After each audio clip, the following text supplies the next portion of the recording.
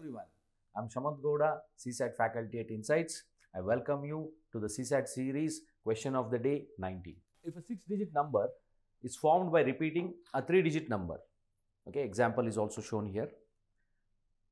3-digit numbers 245, 245. If you repeat, it becomes a 6-digit number 786, 786, 123, 123. These kind of numbers is always divisible by which of these numbers? This is a very standard question. Look here now. Let's assume the number as x, y, z and also repeating x, y, z, where x, y, z are the digits. This z is the unit digit here. This is at tens place, this is at hundreds place, this is at thousands place, this is at 10,000s place, this is at 1 lakh place, isn't it? Okay. Now, if I split this one, this can be written in the form of unit tens, 100, 1000, 10,000, lakh. X into lakh plus y into 10,000 plus z into 1000 plus x into 100 plus y into 10 plus z into 1. Okay. These are called the place values, unit, tens, 100, 1000, 10,000 and lakh. Okay. See, if I take common x here, this is nothing but x 1 lakh and this is x 100. If I take common x here, this is 1 lakh and this is 100. So, this becomes 1 lakh and 100.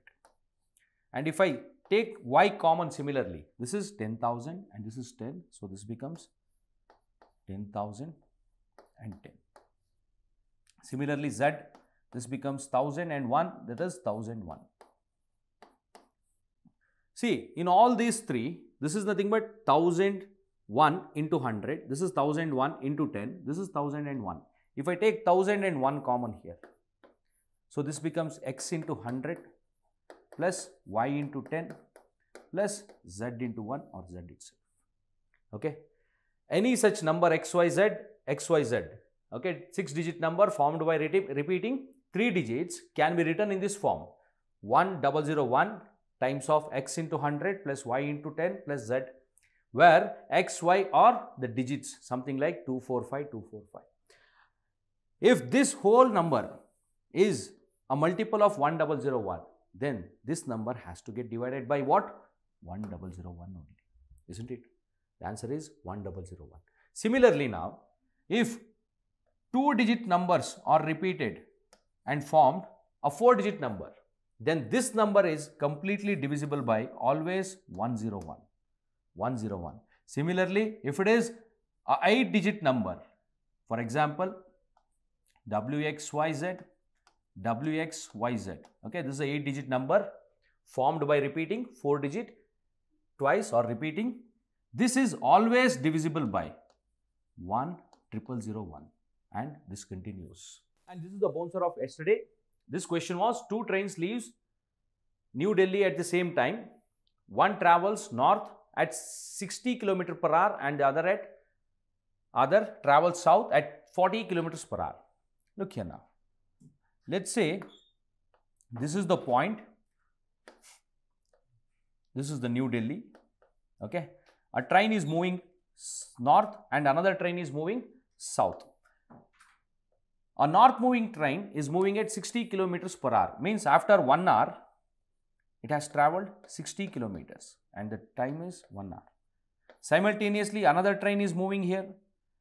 It can travel 40 kilometers in 1 hour. So, in 1 hour, this whole distance is nothing but 100 kilometers. And the question is, to get 150 kilometer apart, what is the time taken? In next half an hour, it will travel, okay, this is half an hour, it will travel 30 kilometers because 60 kilometers in 1 hour means next half an hour, 30 kilometers. Similarly, this train in next half an hour, time will be same for everyone, okay, time will be same for everyone here. 40 kilometers in 1 hour, in half an hour, 20. So this is 30 here. This is 20. So totally this becomes 150 kilometers. After how many hours? 1 hour and half an hour. 1.5 is nothing but what? 3 by 2 can also be written as 1 by 2. And this is the bouncer of today. Try to solve this question and leave the answer in the comment section. Thank you. We'll see you in the next video.